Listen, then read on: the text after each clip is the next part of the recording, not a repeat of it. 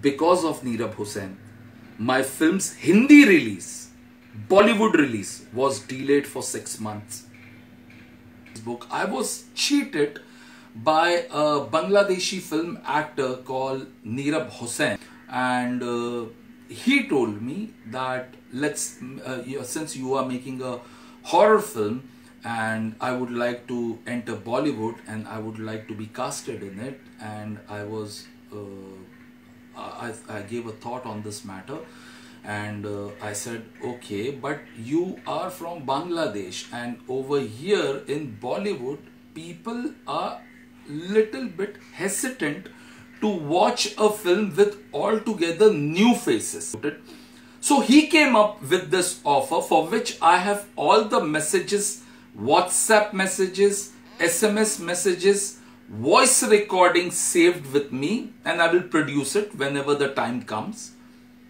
He gave me an offer that, bhai, why don't we do a thing? Why don't we make this film and you give me this film? I will dub this film into Bangla language and I will release this film in Bangladesh first. We dub this film in Bangla language, we release this film in Bangladesh, and whatever business the film does, we will share the profit of 50-50. For this, I will not charge a huge remuneration which I regularly charge in Bangladesh, because I have a very big fan following there. I'm a superstar in Bangladesh.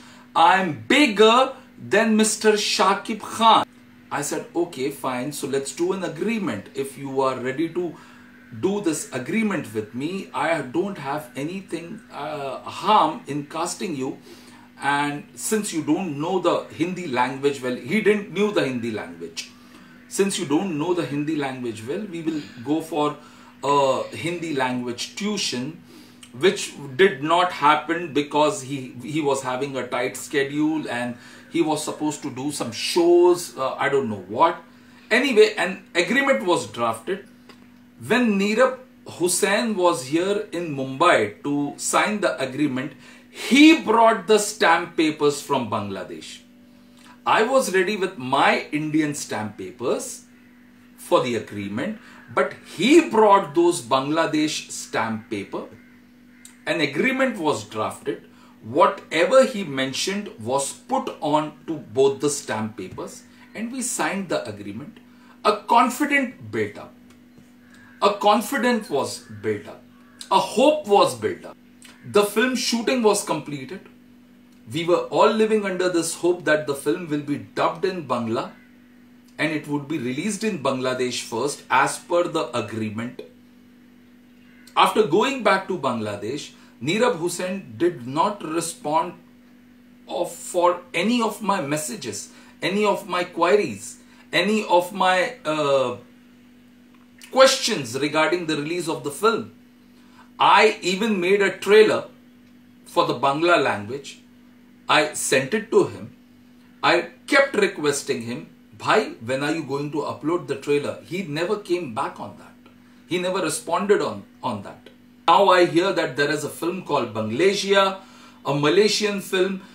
Even those people were cheated. I don't know about that. I'm sorry. I really don't know about that. I will talk about my things and my films over here. I'm talking about Sheitaan, which I'm planning to release very soon in India. I believe in Indian judiciary. I believe in Bangladesh judiciary, and I'm proceeding with the law. And I will keep proceeding it until and unless the commitment is not fulfilled, because I'm the person who's facing a huge loss of 50 to 60 lakh rupees. I don't know how I will be repaid that. I don't know how I will be compensated that money. But yes, I believe in Indian law. I believe in Bangladesh law. There is a term called external affairs. I wrote a letter, an official letter to everyone, and I am contacting everyone. I'm extremely sorry if somebody's career is being on stake.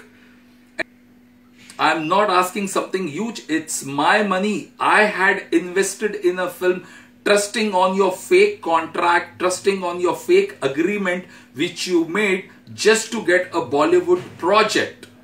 This is not how you get Bollywood project. This is not how you get Bollywood films. If you're talented, if you are good, if you're focused, if you're dedicated, you will definitely get a Hollywood film too. You don't have to cheat people to get a film.